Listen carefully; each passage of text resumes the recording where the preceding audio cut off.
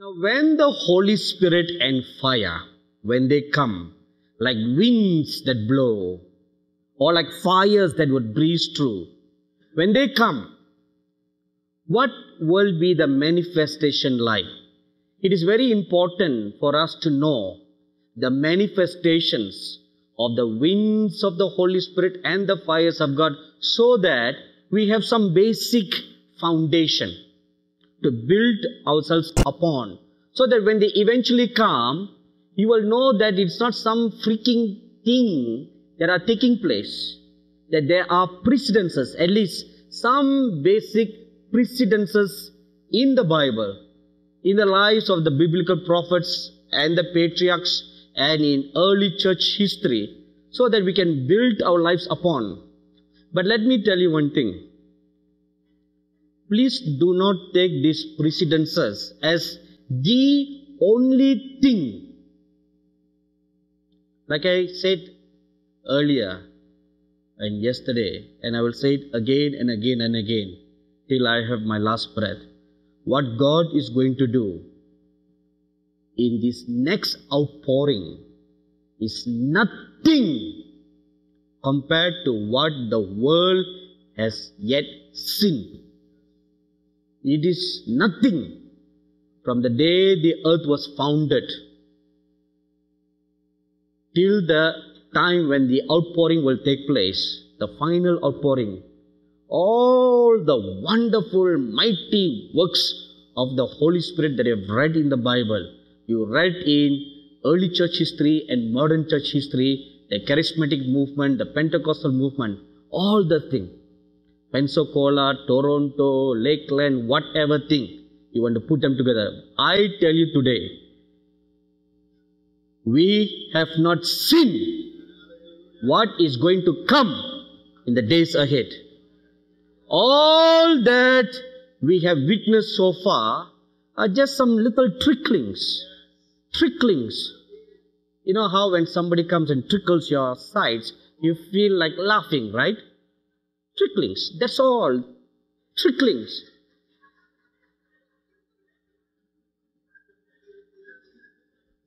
That's all. The best is yet to come. The powers of the age to come. The powers of the age. It will stagger our mind. You know, before we came to Lancaster for meeting, Brother Neville and I, together with Paul Keith Davies, we did a conference in Louisiana. And there, 4 angels who oversee the state of Louisiana, they visited me. And they told me, we oversaw the judgment that when it came upon New Orleans. And now we have come to tell you what is going to come to pass in the days ahead. How God will pour out the mighty outpouring.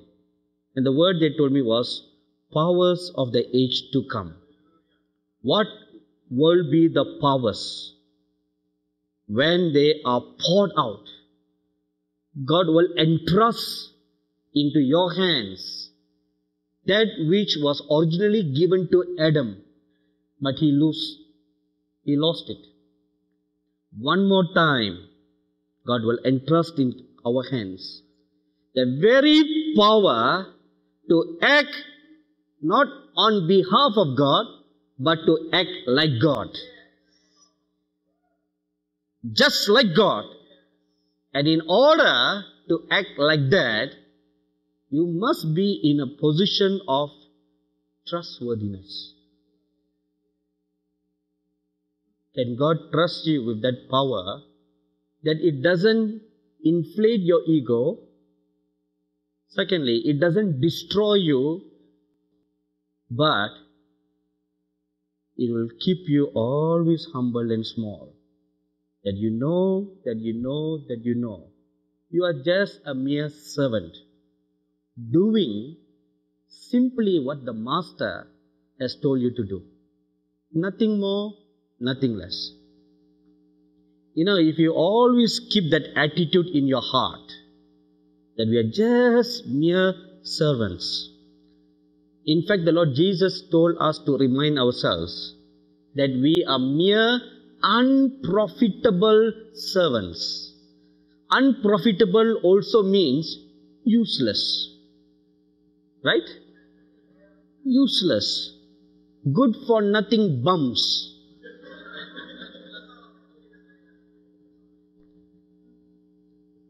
How many of you have heard of the great saint called Saint Francis of Assisi? You know, I read his autobiography early in my mystical walk with God. His autobiography, his life impacted me very much. What impacted me most was two aspects about his life.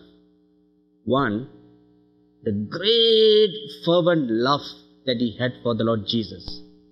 Secondly, his utter humility. Utter humility. You know, every day, before they go to bed, after dinner, he'll gather his disciples. They'll all sit in a circle. And he will tell them, look at me and say like this, Francis, you are a bum. Don't laugh, please don't laugh. He will tell them to say that. And he'll hear that every day. Francis, you are a good for nothing. Francis, you are this. Francis, you are that. Every day. And the disciples will protest. They say, how can we say that? Firstly, you are our boss. Secondly, you are a man of God who walks with God. But he will urge them, say, no, just obey what I tell you to do. And they call it the holy obedience. And with tears running down the disciples' eyes, they will say, Francis, you are good for nothing. You are a bum. And saying that over and over and over, it kept him small and insignificant. That's actually who we really are. You know, somehow we deceive ourselves into thinking we are great superheroes. No one is a great superhero, you know. Even Superman had his weakness. Krypton is enough. One small little crystal is enough to cripple him. Right? That great Superman who can traverse the entire universe can be so weakened by one miserable crystal stone. I always used to wonder, how is it possible? In the same way, all the great mighty men of God who ever walked this earth, we read their lives, biblical men of God and modern men of God. And they also had something that crippled them. The most common from the beginning of ages till now, the most common thing that crippled them is pride. Most common, pride. I once made a study of some of the fine men of God who fell. What caused them to fall? I made a study. And I found that besides the external things that the world had seen, for example, a man of God may fall because of adultery or homosexuality or whatever physical outward signs. But the bottom line I have noticed is always pride. Pride has been the foundation in their life.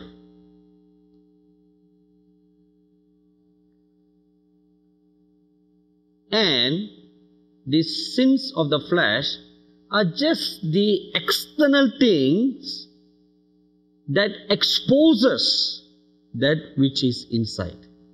No one can see pride, right? But everybody can see a sin of sex. Everybody can see that. The eyes can see. But no one except the Holy Spirit. Pride, no one can see them. Only God and the devil can see pride.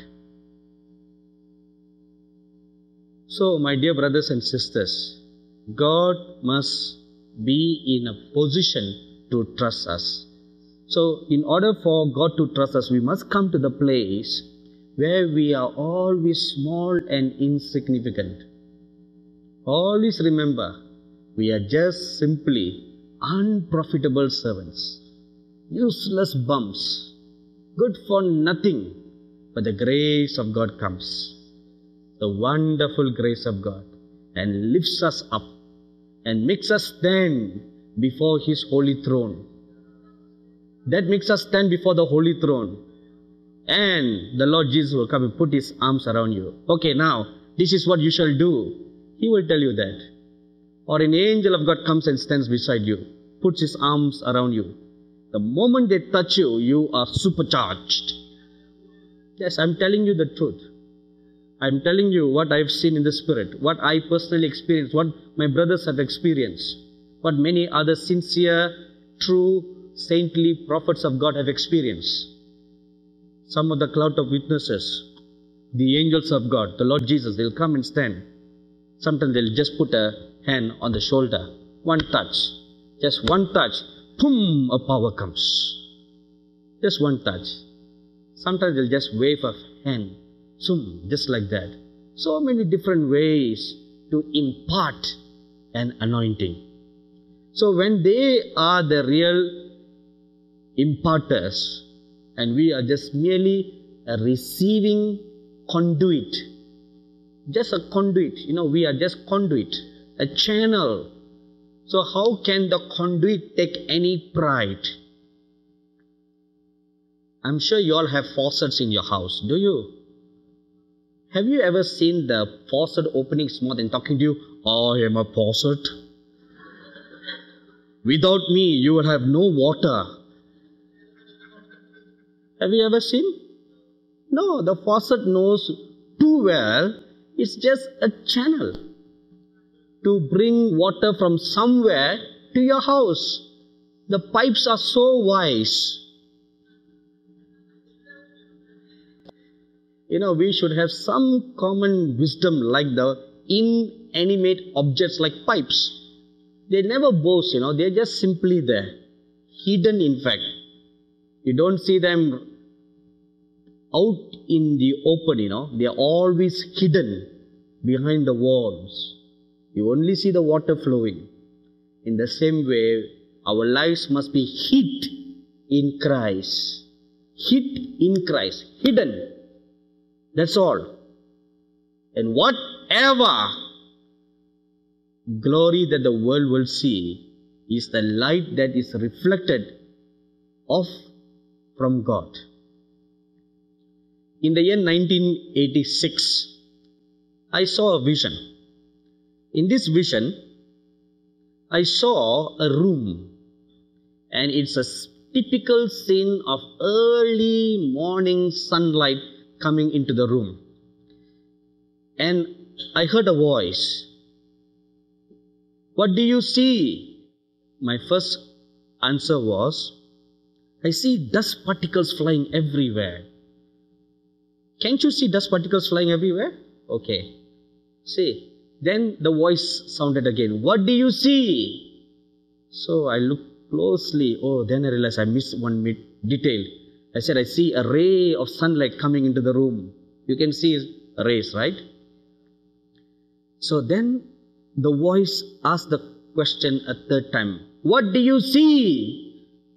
So I thought to myself, I've already given all the right answers. What more can I be missing? So I took a very good long look. And then I said, Lord, I see a ray of sunlight coming in and dust particles flying everywhere. See, I thought I was trying to be smart. And then there was a long silence. And the voice said, Son, no one can see a dust particle.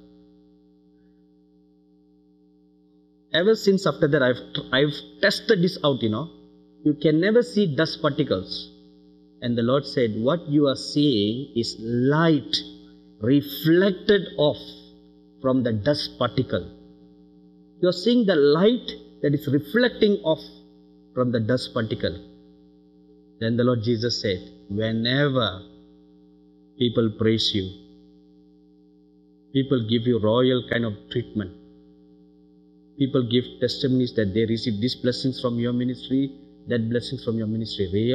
Always remember, you are just the dust. And all these accolades that people give is because of the light they see being reflected from you. That's all. Always remember that. You are the dust. People are only seeing my light reflected from you. That's all. Early in my life, I must say, the good God has been too good to always protect me from day one. He taught me this kind of simple truths to keep me small and humble. Not keep humble, I think the truth is to make me know who I really am. So once I'm able to see who I really am, it is so difficult for the head to be inflated. It's not possible. How can it be possible when you know you are just like a puppet? You seen a ventriloquist? See the puppet in the ventriloquist's hand. The puppet doesn't speak on its own. It's the person who speaks and appears that the puppet is speaking. So that's what we all are. Puppets in the hands of the living God or in a supernatural God. And it is He who causes you to prophesy. It is He who causes your hands to work wonders. That's all. You will never ever find at the end of a show when the puppet is put to rest in a box or in a cupboard, the puppet's standing up, stretching its neck and looking at the master saying, "Hey, you forgot to thank me." Have you ever? No. That simple, good for nothing puppet will just hold its peace. Because it knows that without the master, the puppet is nothing. We must come to that place. When you come to that place, God can trust you with the powers of the age to come. Amen. So let us see from the Holy Scriptures what are some of the manifestations of the Holy Spirit and fire. Please turn with me to the book of Ezekiel, chapter 37, and we will read from verses 7 to 10. So I prophesied as I was commanded, and as I prophesied, there was a noise, and behold, a shaking, and the bones came together, bone to its bone. And when I beheld, lo, the sinews and the flesh came up upon them, and the skin covered them above, but there was no breath in them. Then said he unto me, Prophesy unto the wind, prophesy, Son of man, and say to the wind, Thus saith the Lord God, Come from the four winds, O breath, and breathe upon this slain, that they may live. So I prophesied as he commanded me, and the breath came into them, and they lived and stood up upon their feet, an exceedingly great army. This is what's going to happen not too far from now, when the final outpouring of the great glory of God, the perfect storm that's going to come. A mighty perfect storm. Now please look at verse 9. It says, Prophesy unto the four winds.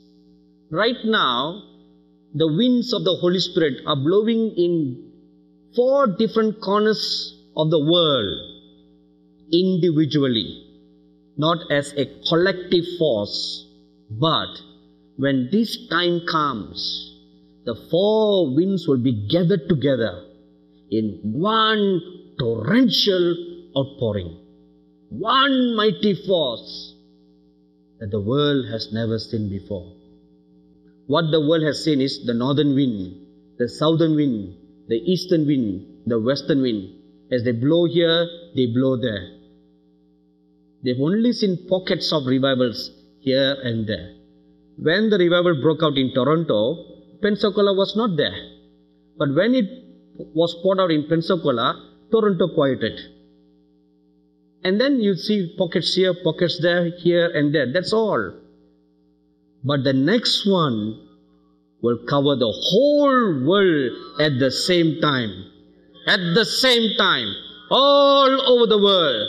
The great army of God will march the length, the breadth of the earth. Amen. And when that happens, there will be manifestations. If you read in Acts chapter 2, verses 2 to 4, when the Holy Spirit was first poured out on the day of Pentecost, it was accompanied with manifestations. Different kinds of manifestations. What are some of the manifestations that we can look forward to? That we may know the wind is now blowing. The fires are now burning upon everybody. As I look into the Holy Scriptures, we can see about 9 different kinds of manifestations. But they are not limited to these 9, but these 9 are the basic foundations that commonly occur before everything else. Now, no matter what levels of education you climb up to, there will always be in every subject some basic studies that applies to every subject. So these basic foundations are very, very necessary for us to build up upon. It's like a springboard. You need that springboard before you can jump up. Firstly, visions. The opening of our spiritual eyes, and we see visions of God. If you read Joel chapter 2 verse 28 and Acts chapter 2 verse 17, these 2 prophets said, when God pours out His Spirit, you shall see visions. That is the basic foundation. Why is it basic? Right now, our spiritual eyes are closed. We are blind. We are not able to see our Maker. So the first thing that the Holy Spirit does when He comes upon you, when He restores you back into that sonship relationship with God, your Father, you must see who your Father is. Amen? So He opens your spiritual eyes and you begin to see the Lord Jesus. And you will know, oh, this is my Father, this is my Maker, this is my Master. And once you see Him, then He'll be able to communicate with you and show you many, many other things relating to the ministry, relating to things to come, whatever. Now, when our spiritual eyes are open, we can see the spiritual realm. The spiritual realm not only includes God, the Lord Jesus, and the angels of God, it also includes demonic spirits. There are some people who only see demons. Something's wrong, which means you have a blurred vision. You have a problem with your eyes. Some people only see angels. They don't want to see anything else. They only want to see angels of God. But the devil is wise. He will come like an angel. Then how do you know whether this devil who comes is an angel or is really a devil?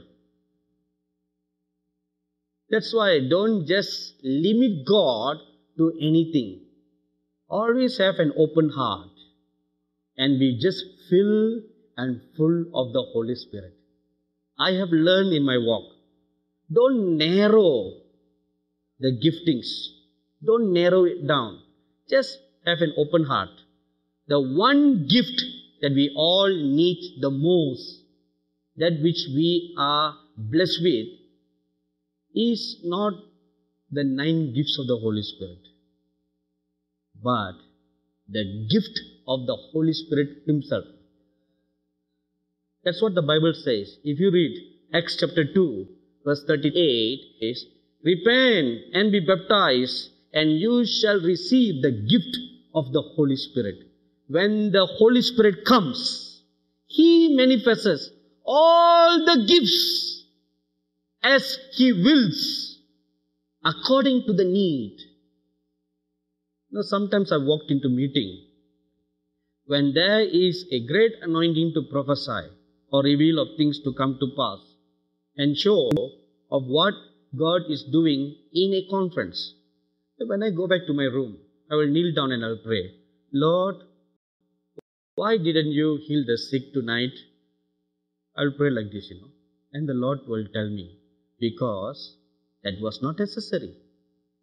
What I wanted to reveal, I only manifested the gifts that are necessary for the given congregation that had come. So if there is no necessity for a need to display the gifts of healings or the working of miracles, the gifts will not manifest. No one can claim you have in your pockets all the 9 gifts of the Holy Spirit. No one can claim that. I challenge you. Because I myself have seen this in my own life. Sometimes not all the cripples are healed. 2 cripples are healed, 5 are unhealed. Why? Is it the cripple's fault? My preachers are very good to put all the blame on the cripples. They'll say, oh, you have no faith. Have great faith. Have you heard people say like that? I never say that, because the cripples have come so far away with so great faith. How can we say you have no faith? I always blame myself. I'll go to my room, I'll kneel down and cry before God, Lord, it's my fault. Maybe I didn't pray enough. Maybe I wasn't sensitive to you enough. That is why those poor people did not receive their healing. Please, Lord Jesus, tomorrow, the next day when they come, they must all be healed. See, if I had the gifts in my pocket, I said, come on, every one of you, all be healed. Right? It's not in my pockets. The Holy Spirit, if you read 1 Corinthians chapter 12, verses 8 to 10 very carefully, you will find it says, the Holy Spirit manifests as He wills. As He wills, not according to what you like. Of course, I like everybody to be healed.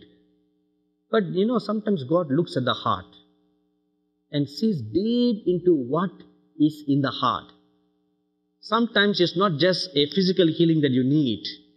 What you need is a restoration, soul. Something deep inside that needs some restoration. Sometimes some healings don't take place offhand immediately because there is a deep bind in the spirit. I've read once a testimony of this man of God in the US called Mahesh Chowda. He once went to Kenya and a woman who was blind came to him for prayer. He laid his hands, she fell down, she got up, she was still blind. So he sent her away. For 8 days, this woman came with undaunting faith. 8 days. And every day he would lay his hands on her, she will fall down to the ground, she will get up, still blind. And that troubled Brother Mahesh very much. On the 8th day, as usual, he laid his hands on her, he prayed for her, commanded the healings, she fell down, she got up, she was healed. Her 2 eyes opened. So he was so surprised. Why couldn't this miracle have happened on the first day? Why 8 days? So when he went back to his room, the Lord told him, there was an evil spirit like an octopus that had bounded this woman with 8 tentacles. Every day when you prayed, 1 tentacle was released. One released, one released. So when I read that, I thought to myself, suppose the woman did not come after the second day. All her life she would remain blind. But on the 8th day, the 8th tentacle was released. And when the 8th tentacle was released, she was totally healed. Maybe some wise saints can ask a question like this. But why couldn't all the 8 tentacles been released on the first day itself? Good question. I have no answer.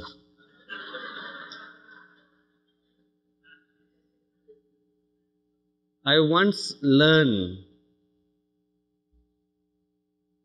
to always say to myself this thing, which the Lord once told me. That's none of your business. That's none of your business. Healing is my business. Your business is to pray. Period. Don't worry about my business. I'll take care of my business. You take care of your business. Sometimes we are so careful about God's business and we are careless about our business. We worry about God keeping His word. As a result, we don't do our work. Come on, let's get this screwed up mind straightened.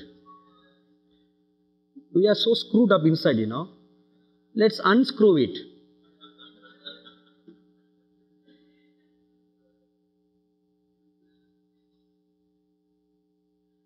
We should start selling some screwdrivers, Secondly, prophesying.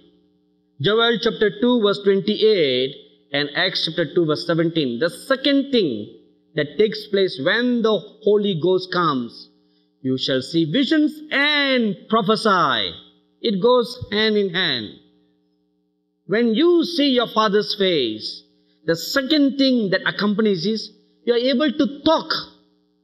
You are able to talk and repeat what the Father tells you. Am I right? How do children or babies learn to talk? Because they are repeating what the mother tells them. The mother says, Mama. And the baby learns, Mama. And the mother tells him, Papa. And the baby learns, Papa. Right? So the baby learns, imitates and repeats words that the father or mother speaks. In the same way, when the Holy Ghost comes, you prophesy because you are hearing what your Father in heaven is repeating to you. He's speaking to you and you merely repeat what your Father in heaven is saying to you. See? If you read in Acts chapter 2, verse 4 and verses 7 to 11, and then you'll find in 1 Corinthians 14 verse 1, the gift of prophecy or the ability to prophesy was a very, very common gift in the first early church. It was so common. So much so the Apostle Paul said, I wish all of you will prophesy. See, it's so common gift in the church. It is not something so difficult to get. And in Acts chapter 21, verse 8 and 9, you will read that the evangelist Philip had 4 daughters and all of them had this gift of prophecy in them. The gift of prophecy today in the modern charismatic church is sadly limited to only to edifying, speaking words of comfort, edification and exhortation. But that's not the great power of the gift of prophecy. It should flow at a higher strength. Very sadly, it only flows at a very small strength. There is a problem. Why it only flows at a small strength?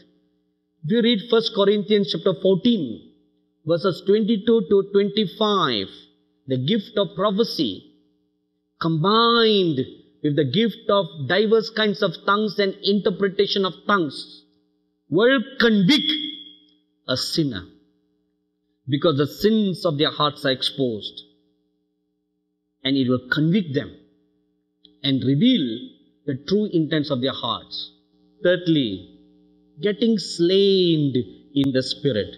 Now this is something you have seen quite too often in the charismatic circles. Why they get slain? Falling over as if they are drunk. Why they get slain? When I started out my ministry, this phenomena mystified me. I tried to look for an explanation.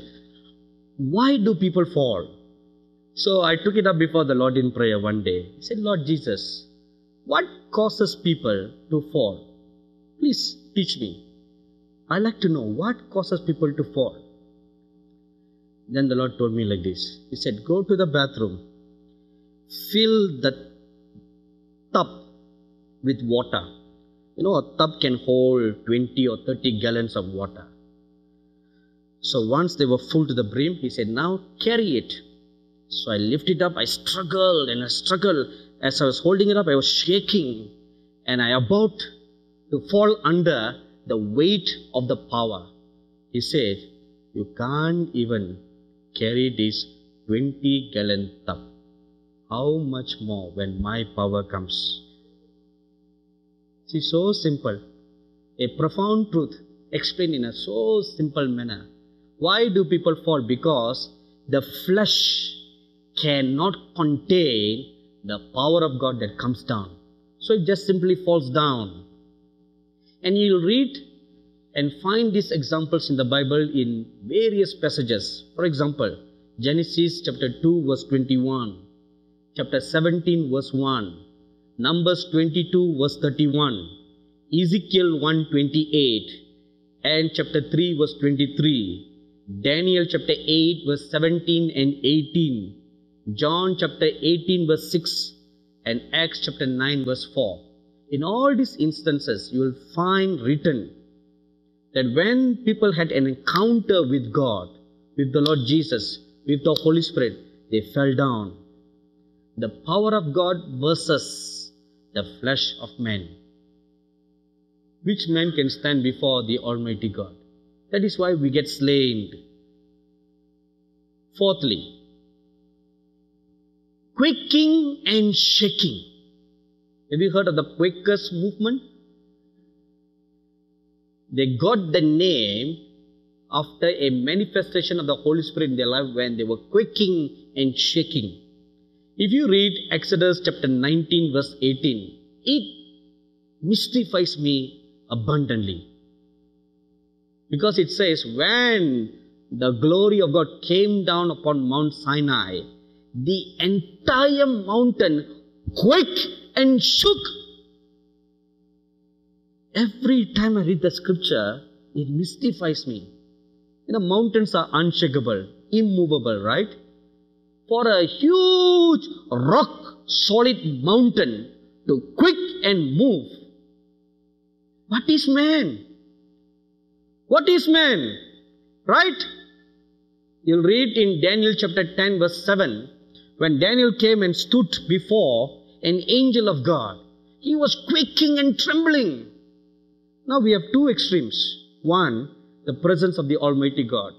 Next, just an ordinary angel, not an ordinary angel though, a high-ranking angel of God. If a holy prophet can quake and tremble and fall in the mere presence of an angel, how much more when the Holy Ghost comes? I repeat one more time. What God is going to do next, your eyes have never seen.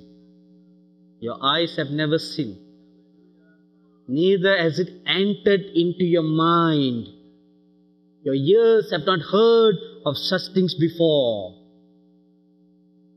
I tell you, all this wood, anyway, the buildings in the US are not concrete solid like in the East. They are all made of wood. If just a tornado can blow away all the houses, how much more the power of the Almighty God? Tell me, if a mere wind can blow away houses, if a wind like a twister can carry a house, carry a car, don't you think the Almighty God is any lesser than all that? Come on. Take away that box in your mind. Remove those boxes from your mind. Erase it with the Holy Ghost eraser. And come before Him. Open heart, open mind, and say, here we are, Lord. Have your own way. See, we are great hypocrites, you know. We sing songs, have thine own way, Lord. That's all that is. That's it, nothing beyond that. We just are great singers. Maybe better than Frank Sinatra. That's all, you know, our giftings are. We don't progress beyond that because we have fixed it in our mind. This is all that God is powerful enough to do. That is why it blew the understanding of the disciples when they saw Jesus Christ walking on the water. They've never ever seen any man do that before. They've never ever read in the prophets anyone ever doing that before. When they saw Jesus raising the dead, they said it's okay because Elijah did that. Elisha did that. It was okay. When they saw the Lord Jesus healing sickness and all that, they said okay because we have precedences.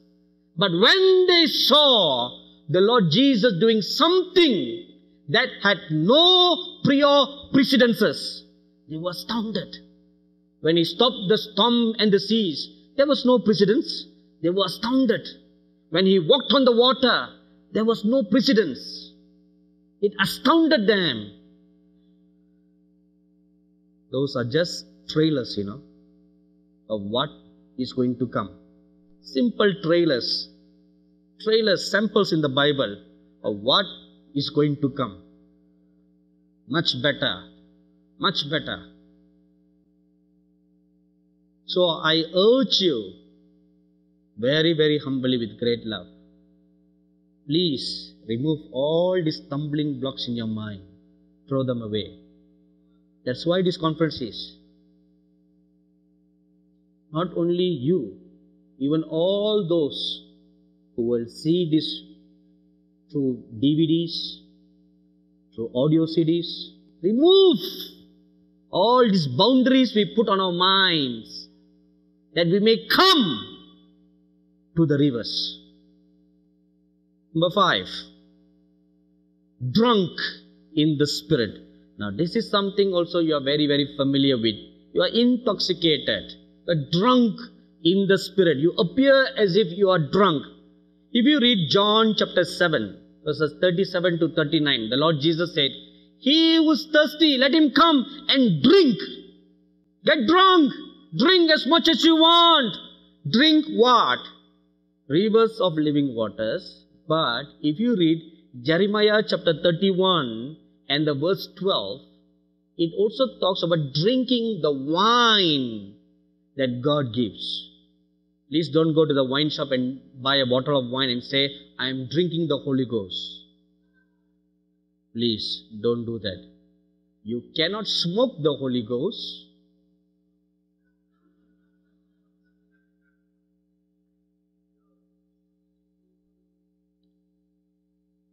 You know, I am so disgusted with some of the practices that are done in the name of the Lord Jesus Christ. Great disgust and insult to the very holiness of God Himself. Great insult. And you're thinking you're doing the works of God. You're not doing the works of God, no. You're doing the works of the devil. See, in order, some of the self-deceptions that we deceive ourselves into thinking, in order to reach out to a certain people group, you must use their lingo. You must live a life like them. You tattoo your whole body to reach out to the tattoo generation. We do all that. But look at the life of the Lord Jesus Christ. In order for Him to reach out to a prostitute woman, He did not sleep with her. Did He? He did not sleep with her. All He did was this. He looked at her and revealed all things in her life. That's all. That was enough to pull her out of a life of sin. That's all it took. He did not pay her money to lie with her on the bed. And while they were lying before the act of consummation, he said, by the way, let me share the good news to you. You'll never read that in the Bible. You'll never read that. If we claim to model after the Lord Jesus, He is our pattern. Now all these filthy lies of the devil that we believe and get deceived into thinking in order to reach to that particular people group, you tattoo yourself. You go smoking. You go talking. You go do all kinds of evil, stupid stuff that does not glorify the Almighty God. It's an insult to His holy name. Insult! The Lord Jesus Himself said, when the Holy Ghost comes, He shall glorify me. Those acts, purported acts of the Holy Ghost, how does it glorify? How does it glorify? Be careful of deceptions. Be careful of deceptions. Not all revival comes from God. Not all. Even the devil causes revivals to come and keep you away from the walk of holiness. You get so hyped up. The flesh gets puffed up. That's all. In the year 1985, I had a visitation from the Lord Jesus. The Lord Jesus came up to me and He said, turn your Bible to Matthew chapter 4. No, you don't do that. I'm just telling you an incident. And I turned to the passage of Scripture where the temptation is fought out. Where the Lord meets temptation. And He said, read through that. And we came to the third one. The Lord Jesus asked me, what do you understand by that scripture that says, the devil carried me up to a high mountain? So I said, Lord Jesus, I do not know what it means. Please teach me. So the Lord Jesus said, the devil carried me up to a high mountain, but spiritually, a mountain also represents ministry. So He said, the devil can also lift you up high in the ministry. He can even do that to you. He can open doors for you and lift you up and above. Number one. Number two, the Lord Jesus said, look, and up on the mountain, the devil showed me visions of all the kingdoms of the world. Now, medical science tells us a perfect vision, a person with perfect vision, the most you can see, the furthest is 2 miles with your naked eye. 2 miles very clearly, not beyond that. So, standing on a mountain in the Judean desert, if you see 2 miles, still deserts, but the scripture says, and the devil showed him all the kingdoms of the world. How is it possible? The Lord said, He showed him visions. In the vast desert, He showed visions of one kingdom after another kingdom after another kingdom. And then the Lord Jesus said, look, He can also show you visions. 2 things the Lord Jesus told me that day.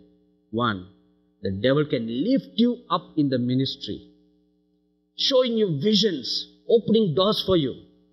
And his ultimate goal at the pinnacle is, if I had only bowed down to worship Him, He intended to stamp me down and kick me down the mountain. And that's what He does. If you read church history, all those who were lifted up before their time, They all fell down. All fell down before their time.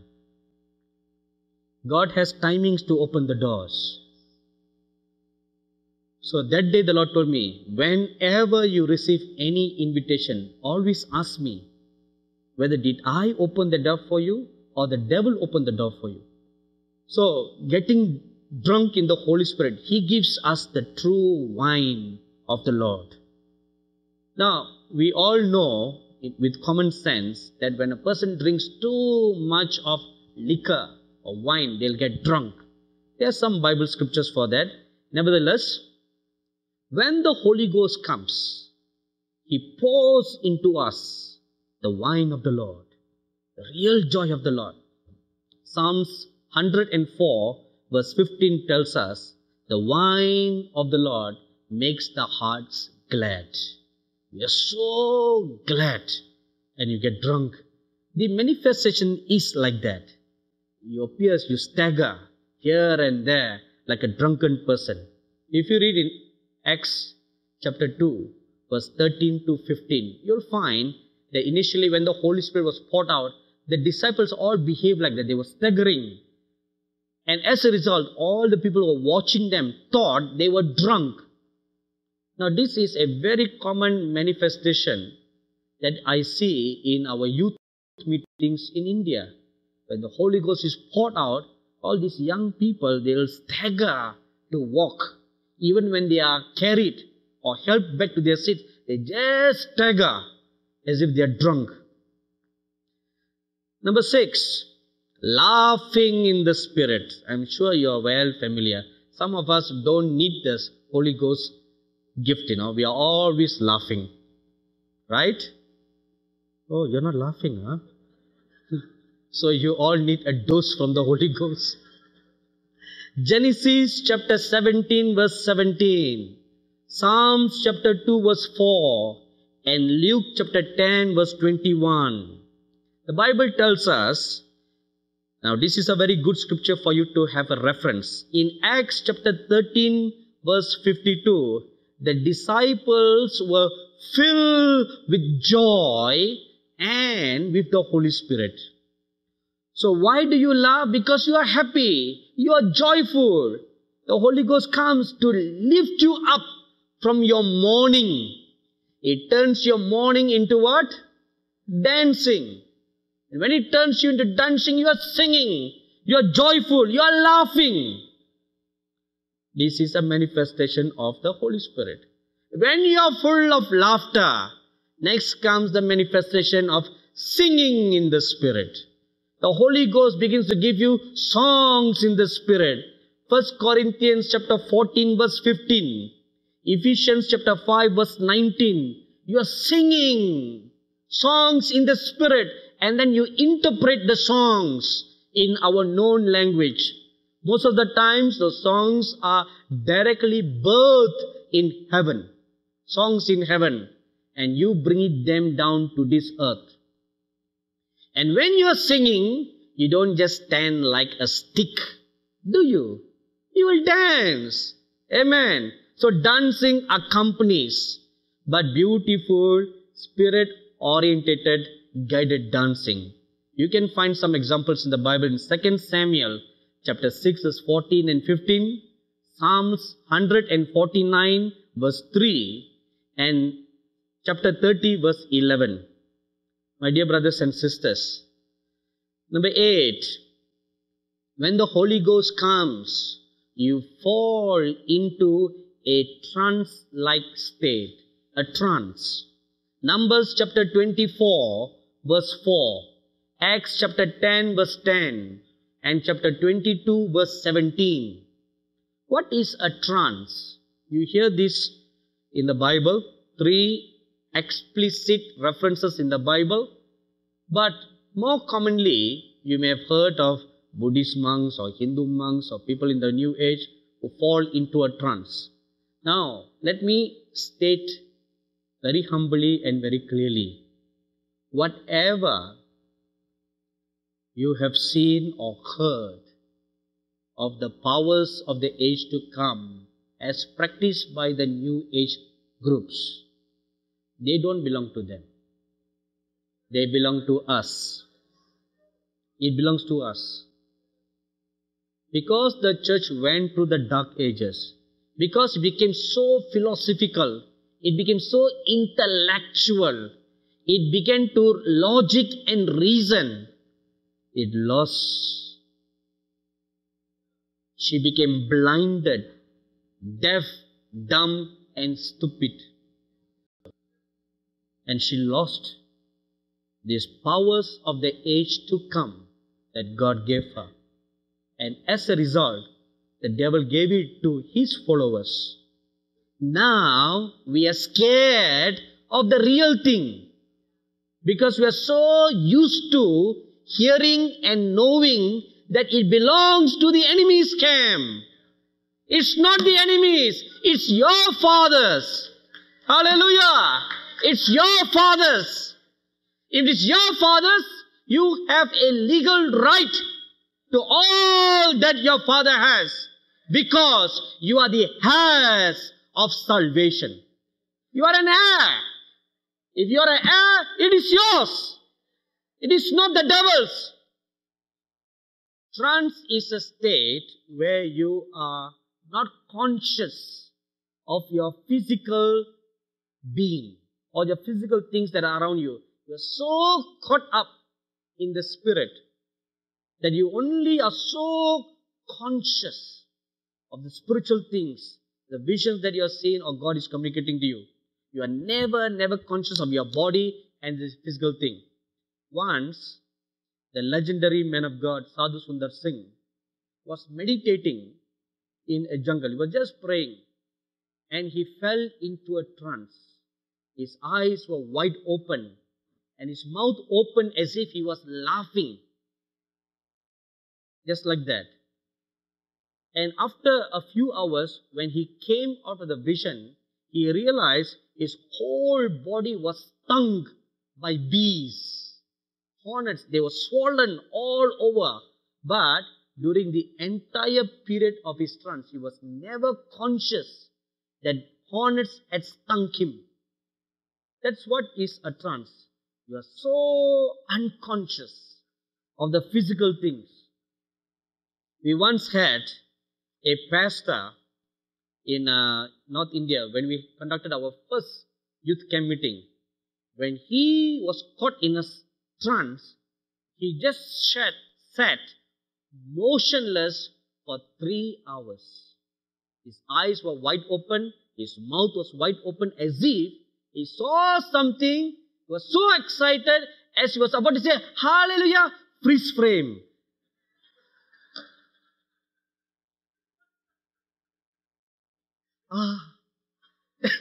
Hallelujah. See, freeze. Caught him in the act. And he was in that position, I'm not exaggerating, no? 3 full hours. I went near him and shook his body.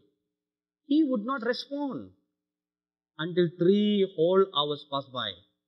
After that, he was just simply slain. And he came back to consciousness. Trance is a wonderful spiritual experience. Number 9, speaking in tongues. Now we all know that too well. Acts chapter 2 verse 4, chapter 10 verse 44, verse 46, chapter 19 verse 6. Now what is tongue? I have written a book called Into His Likeness, where there is a deep, great depth on this subject. It is our birthright. Mark chapter 16 verse 17 says, "He who believes in me shall speak with a new tongue." When you're born again, it is our birthright. Why do we get this birthright? 1 Corinthians chapter 14 verse 2 tells us that so that we can speak directly with God Himself. We are speaking mysteries of God, with God, not mysteries, It is mysteries because we don't understand, but we are speaking with God personally. For example, being from South India or being from India, I'm conversant in 5 languages. But my mother tongue, my Indian language, I can communicate with my mother in English or in the Indian language. But even though she understands English and she can speak English, will feel more comfortable in speaking the language of our heart, the real language that binds, that makes us a people, the Indian language. In the same way, tongues, the language of God, is our birthright. So when you are speaking the language, you are having a private access line to your Father in heaven. Hallelujah. And when you speak, you are not only speaking directly with God, but it also edifies you. It builds you up and makes you very, very sensitive to the Holy Spirit. 1 Corinthians chapter 14 verse 4, Jude verse 20, and Isaiah 28 verse 11 and 12. Now let me just add this so that you will know the great importance of speaking tongues. Sometimes when you are speaking in tongues, suddenly you find midway or after some time your voice changes and it becomes rough and tough. Have you experienced that? Now why does that happen? It is at that moment that God speaks to you. Isaiah 28, 11 and 12 says, with a stammering lips and another tongue I will speak with these people. God speaks to you at that time. Suddenly your voice changes like a rough, tough and coarse. Have you experienced that? That's the time God speaks to you through the same avenue, communication link called tongues. God speaks back to you. Your spirit talks to God and God answers you, speaks back to you. After the time of speaking with God, when you become very quiet and when you wait on God, you will get that interpretation, what God spoke with you. Amen? Now these are some of the 9 manifestations of the Holy Spirit. Now how do they come? The rivers of the Spirit flows at 4 levels. Please turn with me to the book of Ezekiel chapter 47. It's very, very important for us to understand this principle now so that we can flow at these levels. Ezekiel chapter 47 verses 1 to 5. If you read there, it says, afterward he brought me again unto the door of the house, and behold, waters issued out from under the threshold of the house. So Ezekiel sees rivers of waters flowing out. And if you continue reading, verse 3, it says, the waters, the last phrase, the waters were to the ankles. Do you have that? Now look at verse 4. The middle part says, the waters were to the knees. Now please underline, ankles, knees. And verse 4, the last phrase says, and the waters were up to the loins. Please underline loins. And verse 5 says, the waters were up to the neck, and you were able to swim. So underline the word to swim. See, there are 4 levels.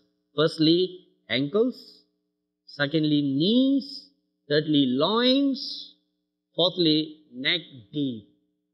The Spirit of God, the anointings of God, they flow at intermittent levels of increasing intensity.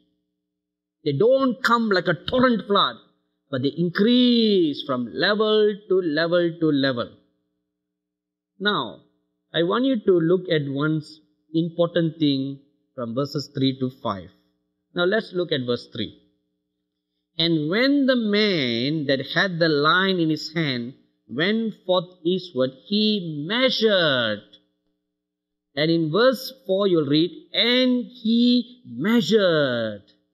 And verse 4, the second part, it says, he measured.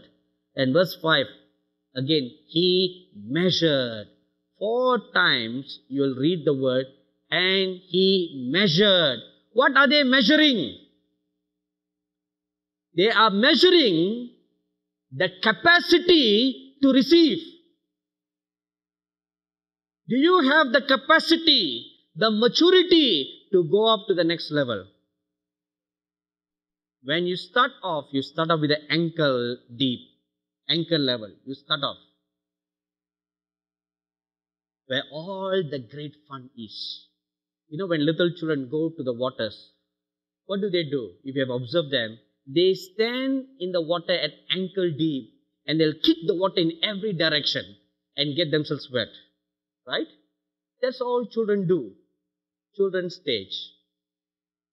Please mark that. At children's stage, the children play in the waters at ankle level. Then the little children grows a little bigger. They'll go into the waters. They are a little afraid. They'll stay at knee level. Again, they'll just splash on the waters and just move a little bit here and then they may walk around at the ankle level. And when they grow a little older, they are daring enough to venture a little deeper up to the waist level. They stand there and they'll try to learn how to swim. But when they're really matured, they'll go to their neck level and they'll swim. So the capacity in which the Holy Ghost anointing flows, increases, depends on your capacity to mature and grow in the things of God. Secondly, in your capacity to believe and to receive.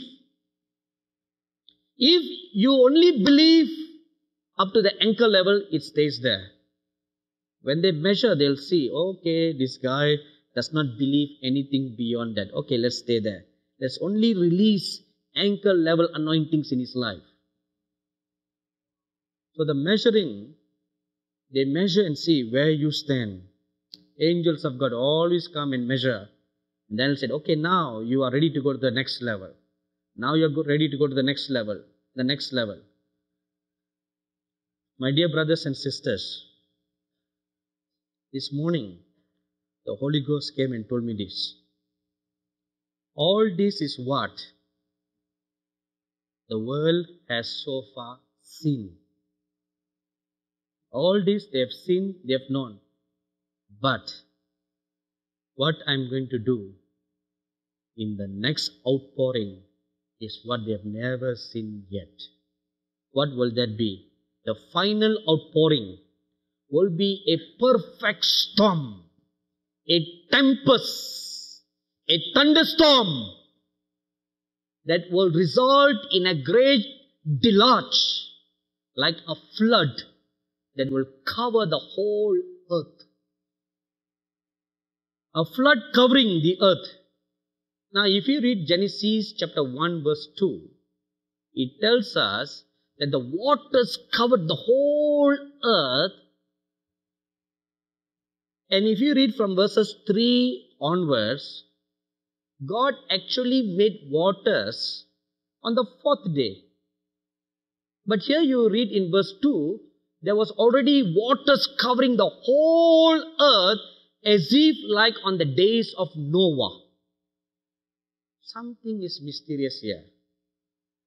It's deep and mystery, but we don't have time to go into that right now. We'll just stop at the mystery. But what I want to tell you is this. The waters cover the whole earth and the Holy Spirit was hovering over the whole earth. And this is what is going to happen next. Not just the former rain or just the latter rain, but the former and the latter rain coming together with the four winds from the four corners of the earth coming together, a mighty flood that will cover the whole earth. And the Holy Spirit will hover over the whole earth because He will be the orchestrator, conductor of all the mighty wonders and works of God.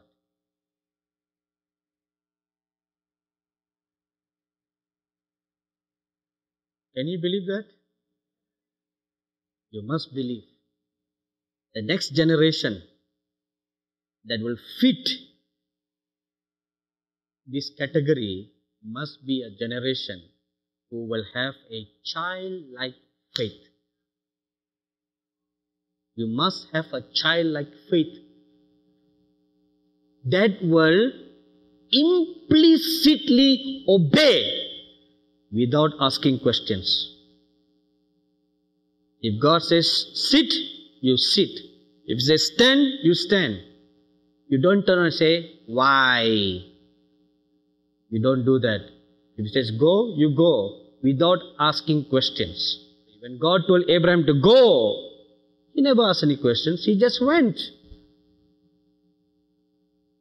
When God called the disciples, say, come! You'll read every one of them dropping their businesses and just following the Lord Jesus without asking any questions. But what about my business? Matthew had an MBA degree in accounts, He was a successful accountant. When the Lord Jesus said, come, he even did not bother to shut down his computer. He just left it as it is and he just followed the Lord Jesus without asking any question. The next breed that God is raising or the Holy Spirit is preparing will be like that. Because when the Holy Spirit issues divine commands from the divine command center, you cannot be wasting time asking questions. Say, go, you go. Do this, you do that. All you have to do, you see, you're working in cooperation with the angels of God. There will be such a great flurry of activities with the angels of God. The next breed will work hand in hand with heaven above. The former rain and the latter rain. In the same church, a year ago, an angelic being from the cloud of witness came to me and said, let me give you another interpretation for the word former rain and latter rain. Say the former rain is those saints of God. The prophets and patriarchs have already gone into glory. And the latter rain speaks of your time. God will give the former rain and the latter rain. They will both come to work together. Heaven and earth will become one. The veil that is separating the natural and the spiritual will disappear, will become one. And to work together with those holy beings, the angels of God, you must be like them. In the sense of obedience. Amen? This is something we need to work on. We must work on our ability to obey and not ask questions. God says, go, you go. You don't ask questions, but what this, but what that. And you must be a seeking people. A people who seek God. Not just the gifts, but a lover of God. A great lover of God. If you have the Lord Jesus by you, with you, that's all there is to it. You don't need anything else. Because when the Lord Jesus is with you, whatever you ask, He is going to grant it to you. Whatever you pray, He will say, I will do it for you. Or He tells you what to do. It's going to be great and exciting. Are you in for it? If you are in, let's stand up. Holy Father, your children have heard what it means to walk with you. Thank you, wonderful Holy Spirit. All those who have heard this word today, Lord, all the saints who are physically here, all the saints who are watching this program through the internet, and all those who will hear this program through audio and video, DVDs and CDs. Lord Jesus, I pray, give them a heart to believe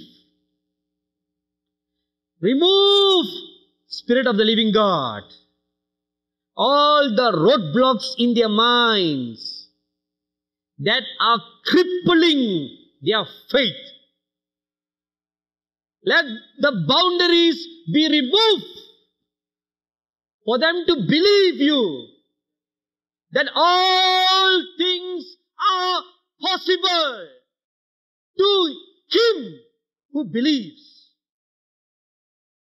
Help our unbelief, Lord. Help our unbelief. We are weak people. We think we are strong. We are poor people, Lord, but we think we are rich.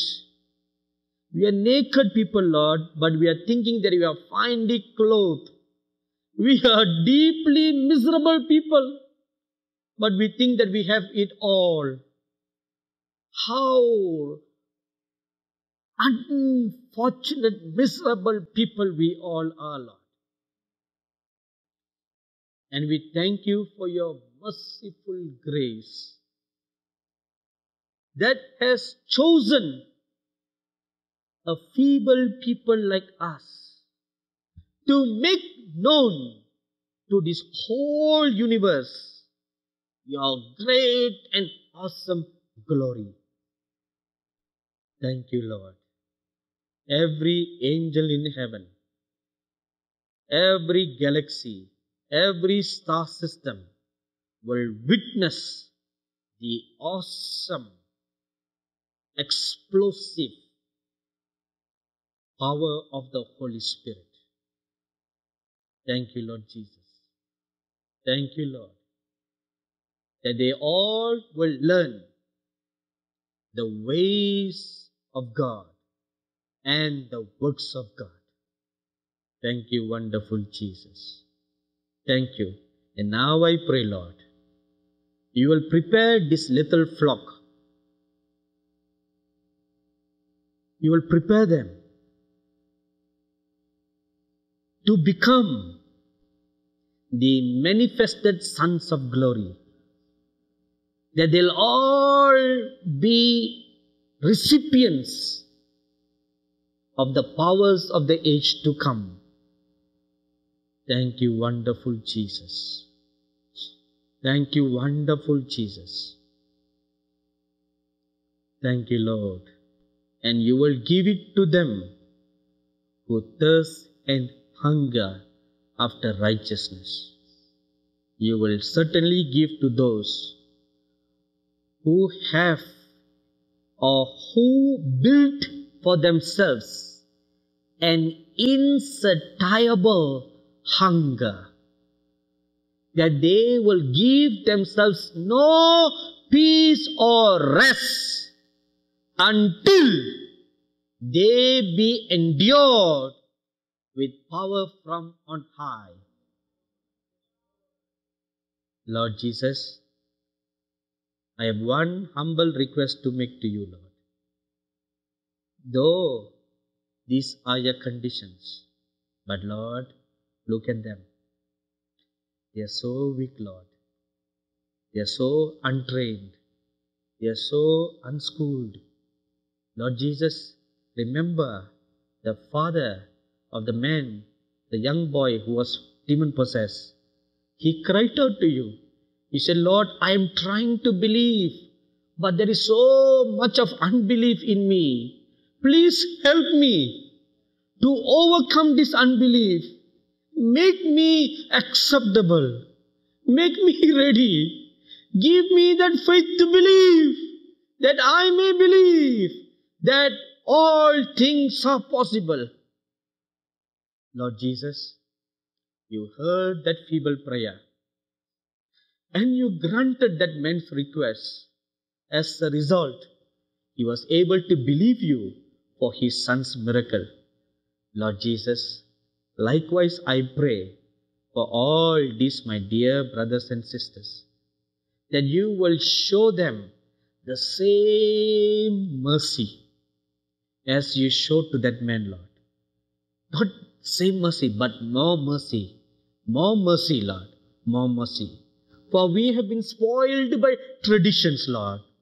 We have been spoiled and we have been wrongly taught to believe all things that are not of you. We have built into our religious system things that are foreign to your nature and to your workings. Please forgive us, Lord, for believing a lie that these things are not possible, for these things have been done away with. We have been taught these lies. Please forgive us, Lord. And now I ask you, Spirit of the living God, that we will grow in the Spirit. We will grow in spiritual stature.